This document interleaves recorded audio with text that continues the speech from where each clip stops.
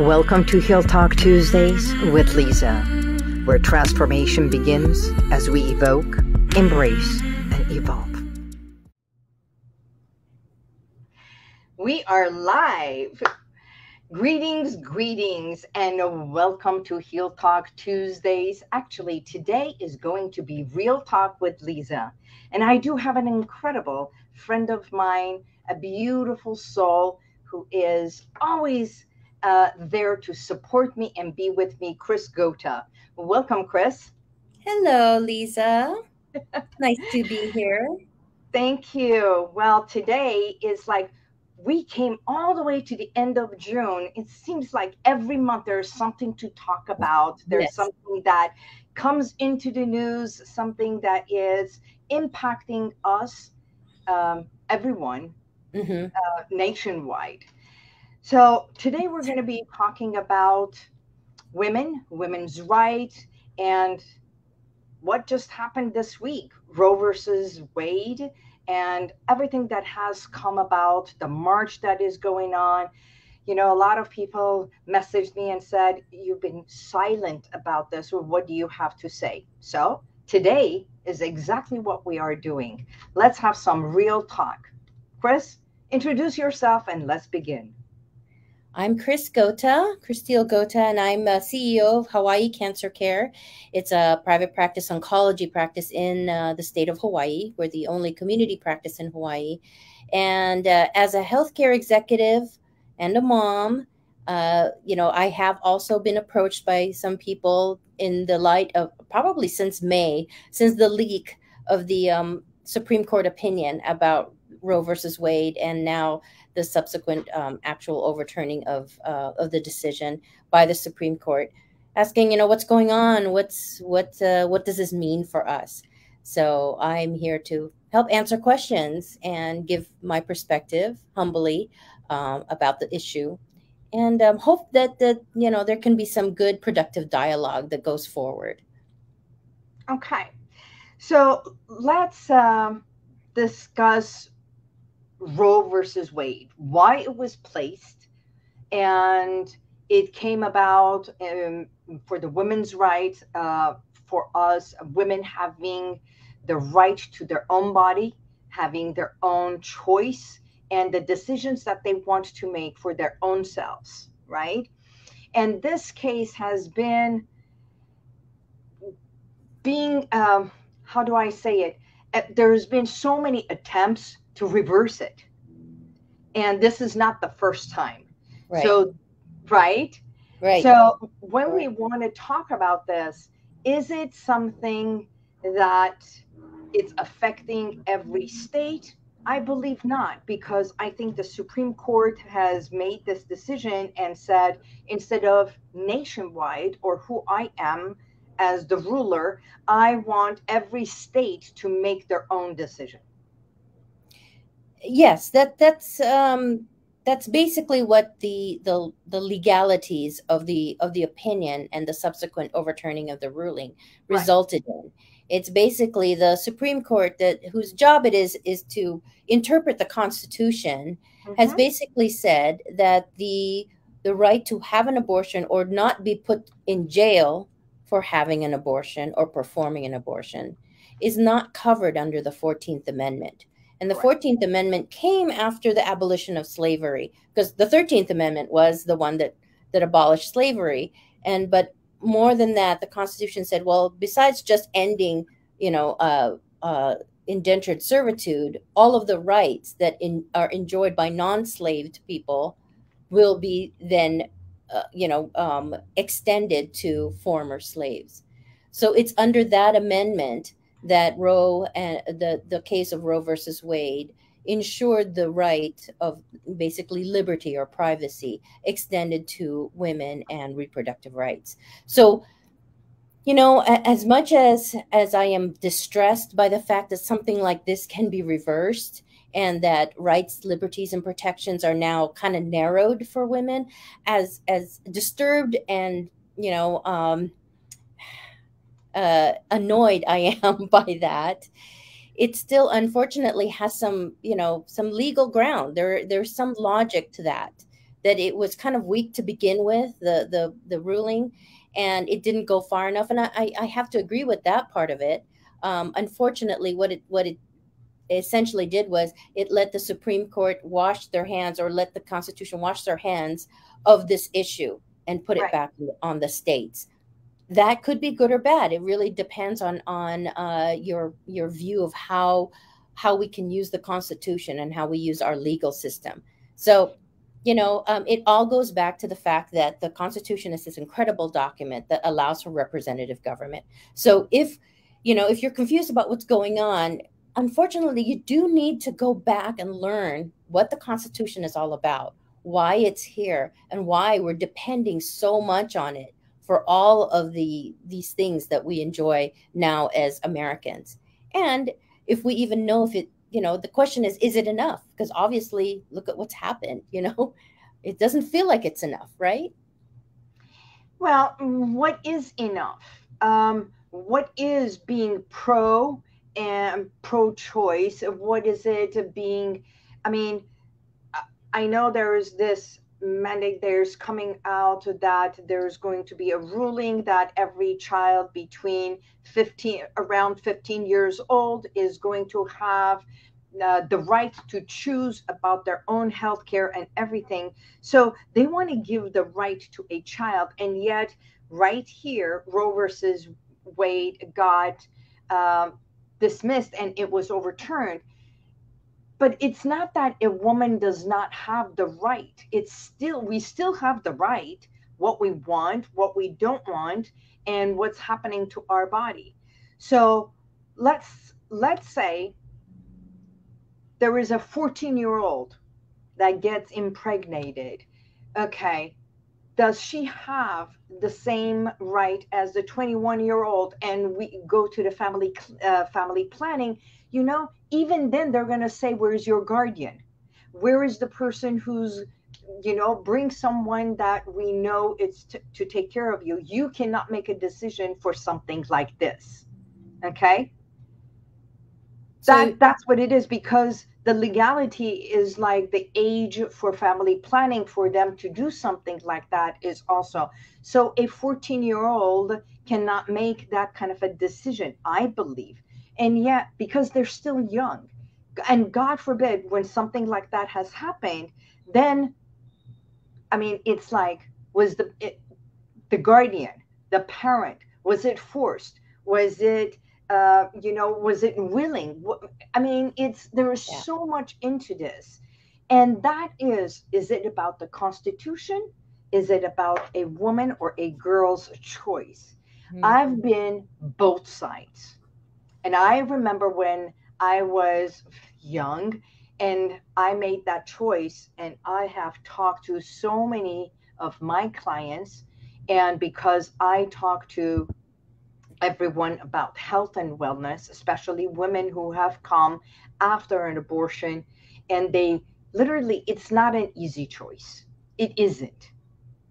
And no matter who says what, it's not an easy choice. It's a lot of thinking and feeling as if I am boxed in, either religious or feeling that I have to, either family or no matter what it is, or a boyfriend, no matter what, when a woman comes to that decision, it's not the first thing that comes into her mind. And the after the fact is they go through a lot of depression. They can go through a lot of grieving and self criticism of why Mhm. I did that. So it's not an easy decision for people to think, you know what, just go and get an abortion. Why don't you just take a pill the next day? No, it's not that simple. Right. And sorry, go on. Go Were ahead. you um I'm talking that side because people think that, um, it's an easy thing to do. It's the hardest decision to make.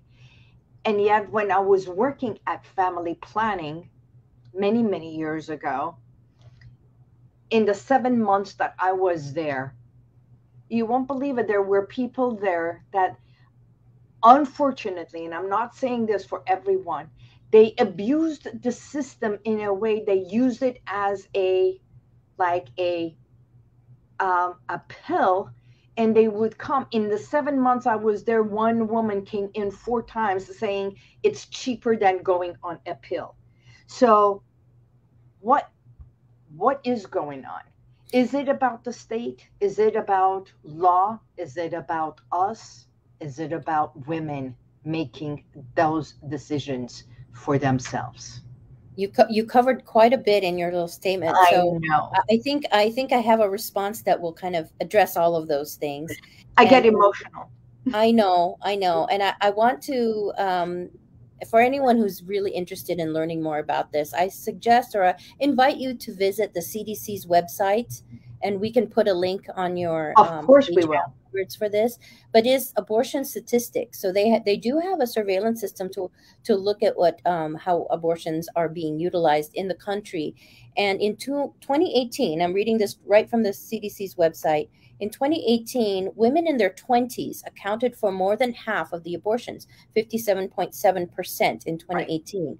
However, if you look at the statistics over time, there was a decrease in overall numbers of abortion from 2003 to 2018. There was a decrease. So I think if you look at these statistics and really dive into the reasons why these statistics exist, there's kind of some things that you can kind of pull from these statistics. So, Roe versus Wade happened in the late '80s, and from the '90s till the mid 2000s, there was actually a decrease. If you look at the graph that's on the CDC, the number of abortions actually went down. Right. So how is it that when abortions are decriminalized and made more available, the number of abortions decrease? That's a significant issue, and I think people on the pro-choice side should really use that statistic to present the idea that when you decriminalize these type of things like abortion and all of these things, it opens up other possibilities for women, including sex education, contraception, and healthier alternatives. Now, the other statistic is that 57% or more than half of the abortions performed were women in their 20s. Why is that? So that's another thing to really analyze. So women in their 20s, for some reason, if there is a pregnancy, what there it is called an unintended pregnancy, for some reason, abortion is sought after, or this unintended pregnancy puts women in their 20s at some sort of disadvantage that abortion is needed, right? So in your case, or in other cases where women choose this in their 20s and 30s, there's lots of reasons. Economic, right? Number one, Economics can be one. there's an Career. economic. Yeah, if I were in my 20s, just let's look at this generalize. Let's just generalize the statistic. Sorry, I can't talk today. So a woman in their 20s is probably in college, in the middle of their college career, or just starting out their career, just Exactly. graduated college, just starting out their career, and suddenly there's a pregnancy, an unintended pregnancy. Right. So for some reason, being pregnant is now there's now an economic disadvantage to being pregnant in your 20s, right? So, or maybe you're not married. Maybe there's some other reason. And now, so besides economic disadvantage, there's stigma. There's a Of stigma course there is. to be pregnant and outside of marriage, or pregnant and within a marriage, and then there's some other circumstance.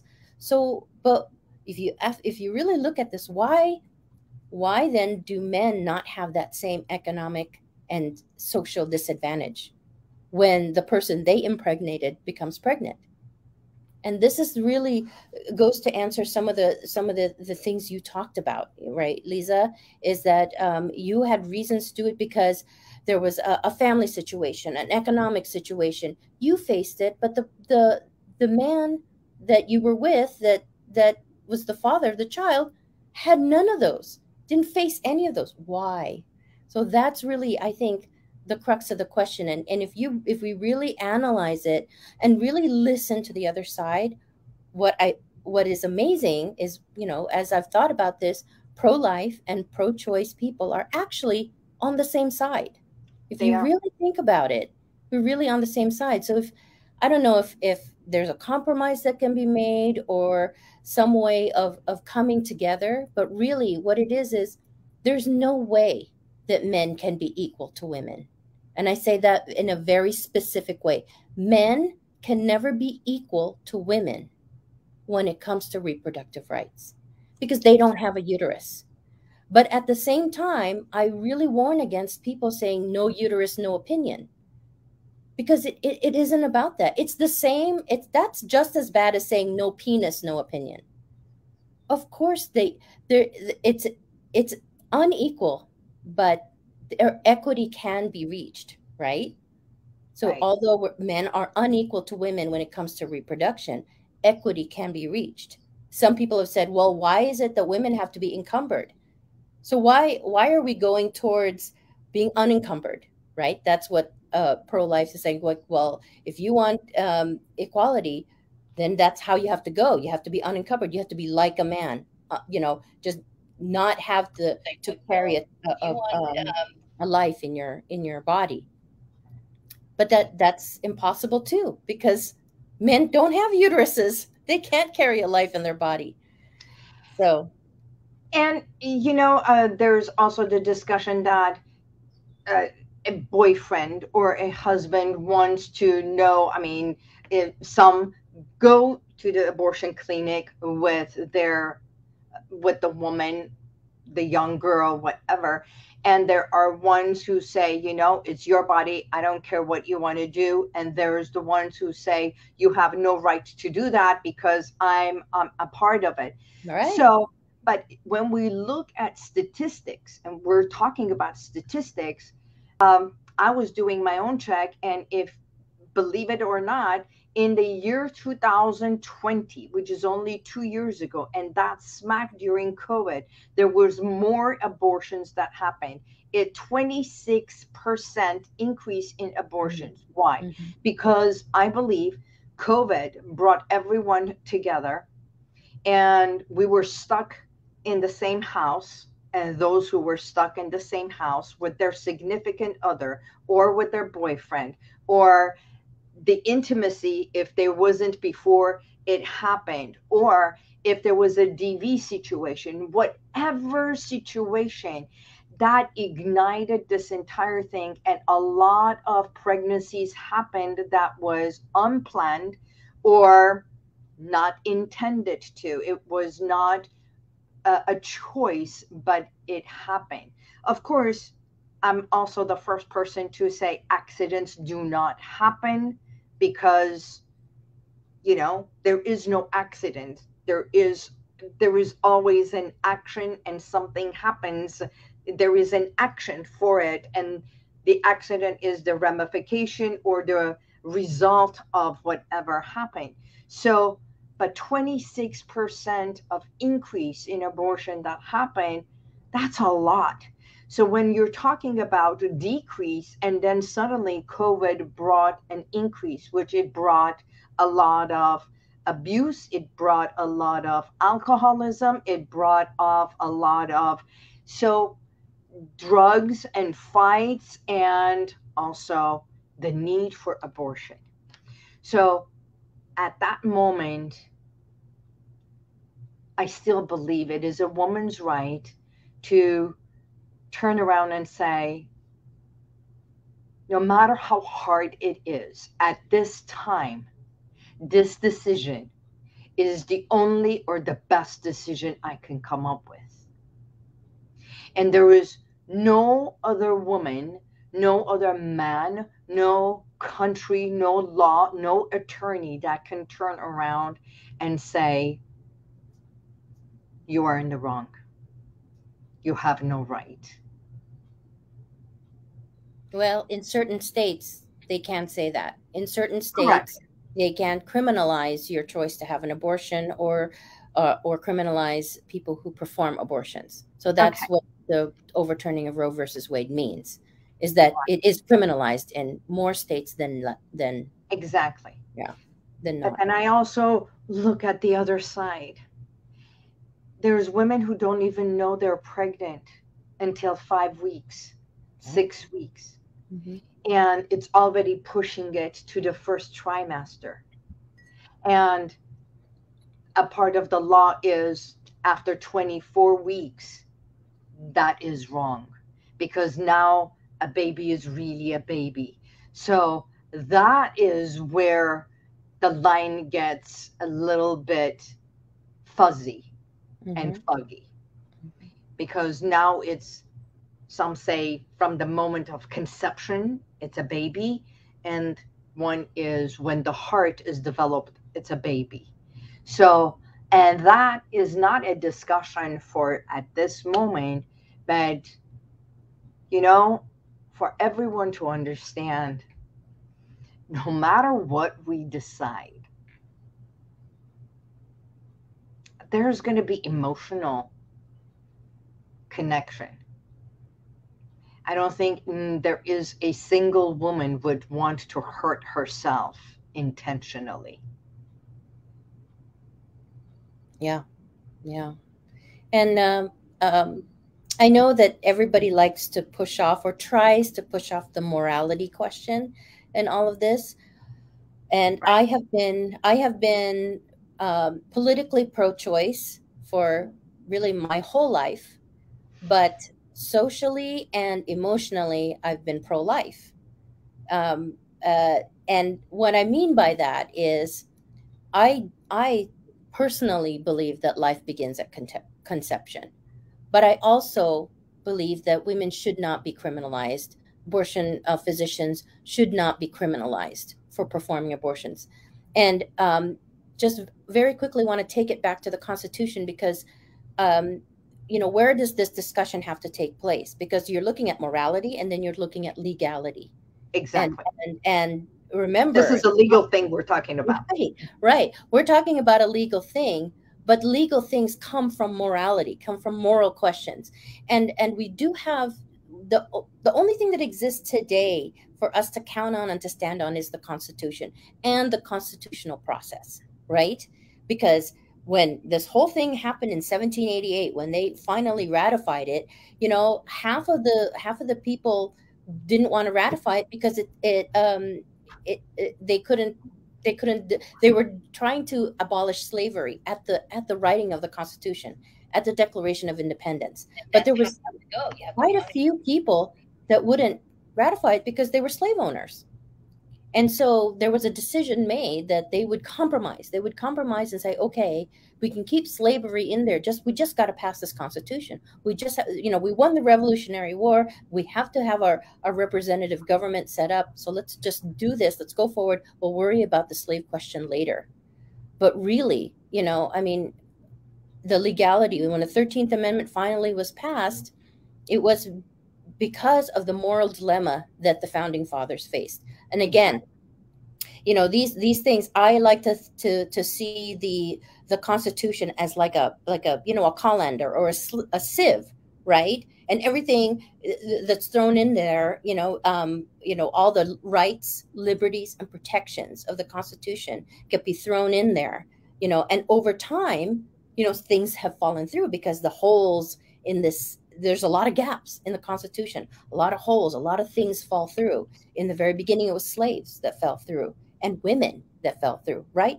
And if you look at a picture of the Declaration of Independence, and you look at that famous painting of all those people in the room, you look and you cannot find a single person of color or a woman in that picture. So the right of representative government, the right of the people to create a government by consent of the governed, who gives consent? Back in 1788, it was just men of European descent, possibly landowners.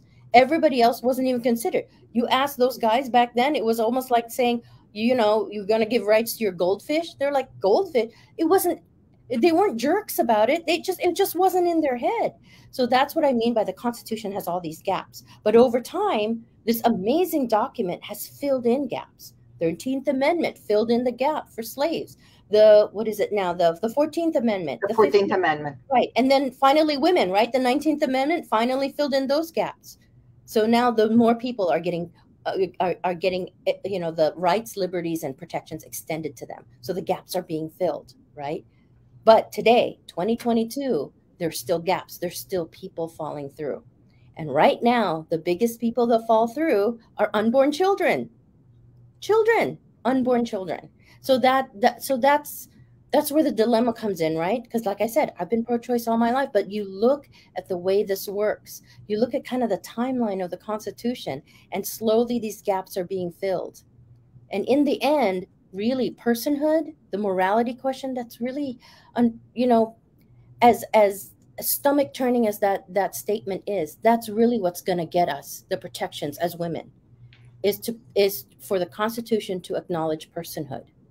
And right now, the Constitution or Supreme Court says it's up to the states. Okay, then it's up to the states.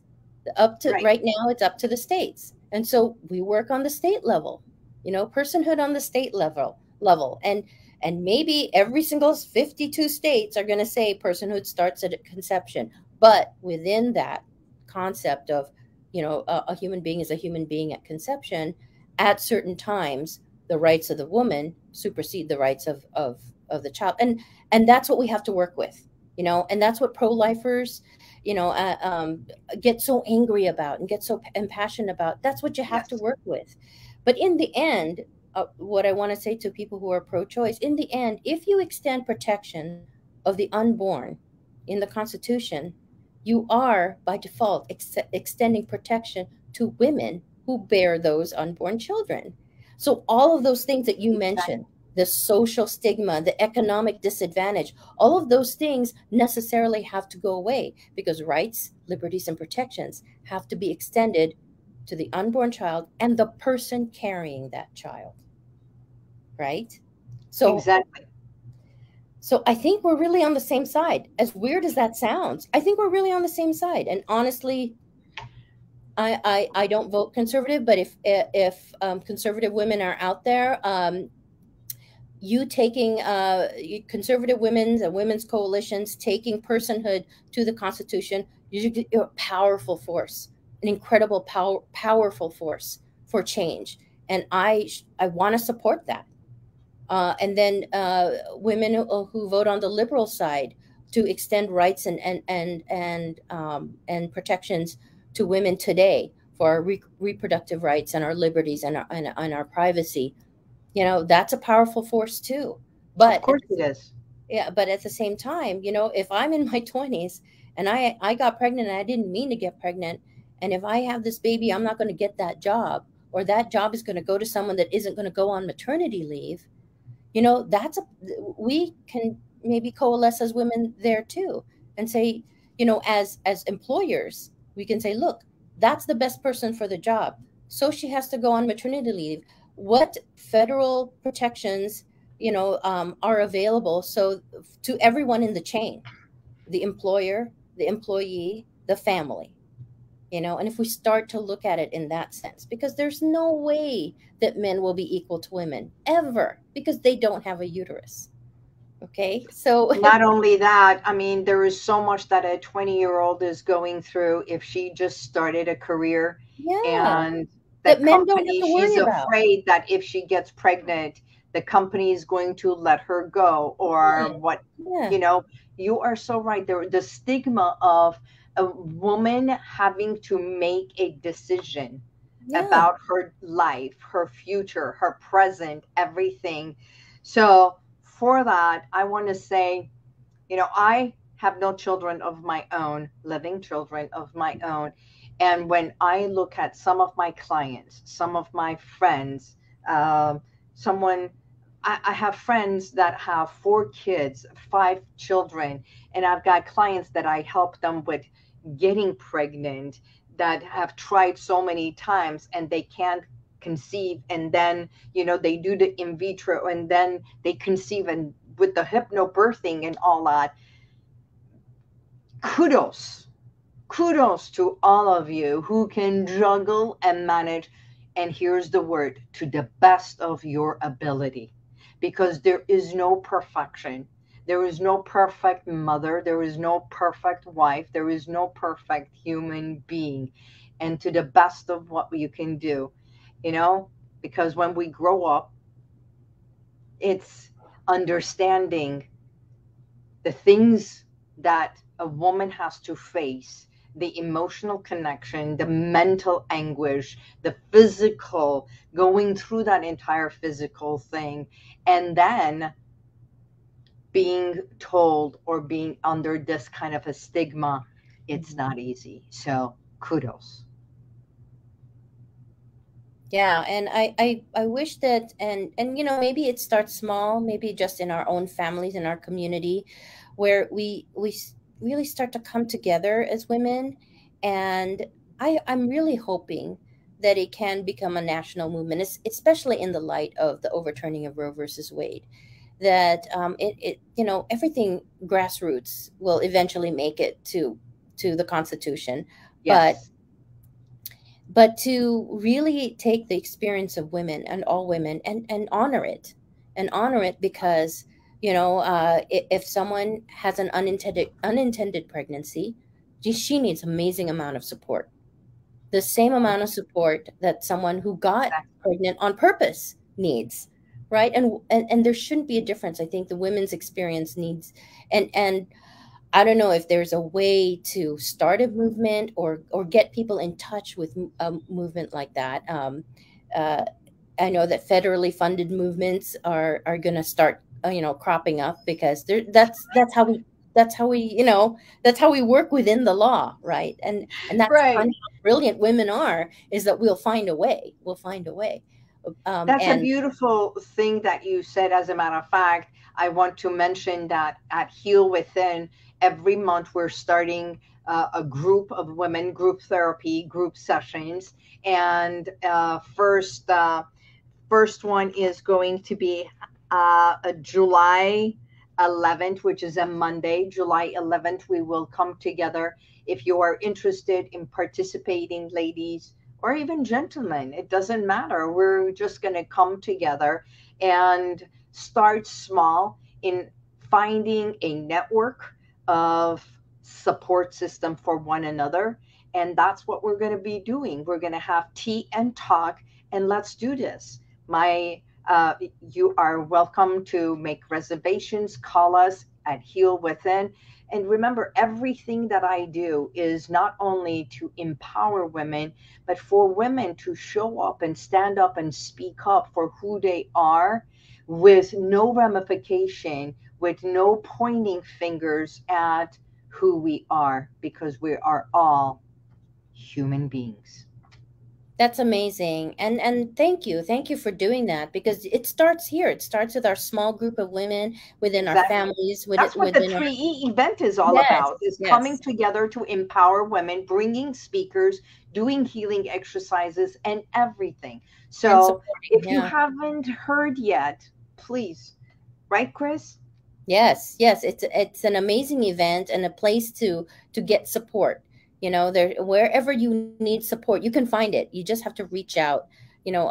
Gosh, I'm a testament to the support that Lisa's given me, and her circle of people have given me throughout the 10 plus years that we've known each other. It's amazing. And one of the things that we can do, ourselves, to help women and to help progress our society, is to listen, right? Is to really listen. And that's why these group meetings and 3E, it's a great way to practice listening. And the way I practice listening is we don't have time in our usual talks, but I usually, when somebody is talking and they are saying something I don't agree with, what I try to do is repeat what I've heard. So I'll start with what I hear you saying is, and I really, really try to repeat what I heard without adding in my own opinions. And then at the end of it, I go, because isn't that what we all want? When we come across somebody that we think doesn't agree with us, and we want our say, we want our opinion out there. You want the response to be, what I heard you say is, and then you hear back what you said, And then that person says, I mean, isn't that a great response? So if we start, then I think some of the clashing between right and left will kind of, won't go away. But, keeping our emotions in check and, with things like hypnotherapy really helped me to get calm, to get out of that fight or flight when I'm in a conversation, so that I'm open to hearing what somebody has to say and listening. Because I think that's the start, right? To be heard. To be heard, to feel like I matter. And, in the end, right, that's what we all want. We all want the rights, liberties, and protections that everybody else has. So can we do it? That's the question. Can we get equity? Yes, we can. And another thing that I think it would behoove us to remember two things. Be mindful of your body. Care for yourself. And remember that if you start treating yourself, the entire thing, which is the mind, the body, the emotions, physically, mentally, emotionally, the castle, and when you open the doors, what comes into the castle, and recognizing that what you allow inside you, the energy you allow inside you. Okay, so that's one. And the second thing, which is great for any kind of a communication, instead of getting at each other, is to realize, maybe have a communication and say, I may not agree with you, but I heard you and respect your opinion, which is not mine. Right. Exactly. That's beautifully, beautifully said. Yeah. And maybe can you write it and put it on your page so we can memorize it? Because I want to be able to say that and, practice saying it so that I can say it easily and freely, And the other thing effortlessly. Effortlessly. I also want to mention that if you see a young woman, I don't, from 8 years old on, how early do some girls get their period? They become childbearing sometimes as early as 9 years old, 10 years old. 10 years old. Yeah, right. You see a young girl, a young woman, who's had her period and doesn't have a support system. Maybe and I'm not talking about just girls that are orphaned and don't have a mom. Even some girls that have a mom don't have the support. Yes. They're attaching to their friend group instead. We as experienced women can reach out and be that support and be open. Sometimes, you can be kind of like, oh my gosh, I can't believe what these girls are talking about. But they need us. They need us women, experienced women, to be their support, to be a safe sounding board. When I was not only that, but we are here to support them and stand by them, versus judging them for where they are and how they are. Right. The example is when I was 17, I had an unintended pregnancy in high school. I was 17 years old. And, everybody was like shocked and, oh my gosh. And, the school at that time was like, as soon as you start showing, you can't come to class. We'll just, and, I don't know what kind of deal they had with the school system, but they just weren't going to let me come to class anymore. They didn't let me graduate, they let me graduate. They gave me a graduation or a high school diploma, but I wasn't able to walk with my classmates because I was already showing. But I remember that when it went out that I was going to be out of school because I was pregnant, and I was in a Catholic high school, okay? A Catholic high school. This girl that was super popular, she was like one of the most popular, really pretty girl, and that I thought was like the most confident. She had everything, the looks, the grades, the popularity. She had everything. She came up to me and she was like scared out of her life. And she asked me, she was like, what is sex like? Does it hurt? Because my boyfriend is pressuring me to have sex with him. I mean, she turned to me and I'm like on the scale of the social thing, I was like the social pariah, right? I was considered like the failure when it came to 17-year-olds, and she was coming to me. So that clues me in that, young girls, young women, teens, middle school girls, they don't have the support that really they need. That's why the statistics are the way they are. 20-year-olds and Exactly. 30-year-olds. There's no support out there. So if we, as experienced mothers, experienced wives, experienced women, you don't have to be a healthcare executive or a clinical hypnotherapist. You can just be an experienced woman. If you can be there for the young women in your life, the young women in your community, that's going to help. That is really going to set the stage for healthier, more equity, not necessarily equality, right? Okay, We so can't get this innocent. reminds me, this puts us at this point, every single one of you watching this episode of Real Talk with Liza. I believe at this very moment, a whole new thing just surfaced. Liza and Chris together, we are ready to be your support system. Yes. Yes. Yes. Absolutely. Yes. That's the part. Yeah, absolutely. Whatever I can do to support you and help you. Exactly. So with that in mind, thank you so much. Because I believe every time you and I speak, we speak real talk, we speak candid talk, and we speak from both sides, and we bring it home to saying, no matter who you are, where you are, what you are, and how you dress, how you look, you matter to us. Yes. And we are here to support you. And that's how Heal Within has come together, because we want you to heal instead of punish yourself. Yes. So thank you so much, Chris. I know I have taken over the half an hour, but okay, there's some technical difficulties in the first 5 minutes. So that's okay.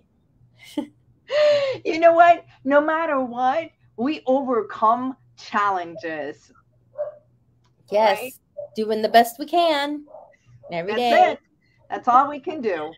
So thank you so much for always being a support system, my friend, my colleague, the person I go to for a lot of things that I need support with. And for that, all of you for being a part of this segment of Real Talk with Liza. Please push the button, subscribe, be part of us, and we will see you next week. Until then, God bless you, and may the universal light surround you. Bye, Chris. Bye. Thank you. Thank you. Thank you for being here. If you want to check out some of the testimonials that I've got, click right here. But if you want to go back and watch other videos from a week ago, 2 weeks ago, even a year ago, click right here.